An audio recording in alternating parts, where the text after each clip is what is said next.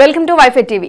కొరటాల శివ దర్శకత్వంలో super star Mahesh Babu కథానాయకుడిగా DVV Danayya నిర్మాణంలో వచ్చిన భరత్ అనే నేను బ్లాక్ బస్టర్ హిట్ గా నిలిచి విజయోత్సవ సభను జరుపుకున్న విషయం అందరికీ తెలిసిందే. ఒక నిస్వార్థపరుడు నాయకుడైతే ఎలాంటి పరిణామాలు చోటు చేసుకుంటాయో ఎంతో వివరణాత్మకంగా విశ్లేషించి చూపిన భరత్ అనే నేనులోని ప్రతి దృశ్యం సమాజంలో అన్ని రంగాల వారికి నచ్చింది. కేవలం నచ్చడమే కాకుండా కలెక్షన్ల పరంగా సునామీ సృష్టిస్తోంది.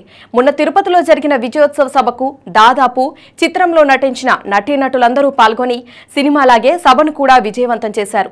చాలా కాలం తర్వాత ఇలాంటి విజయోత్సవంలో పాల్గొన్నానని అందులో నటించిన సీనియర్ నటి జయలలిత అన్నారు.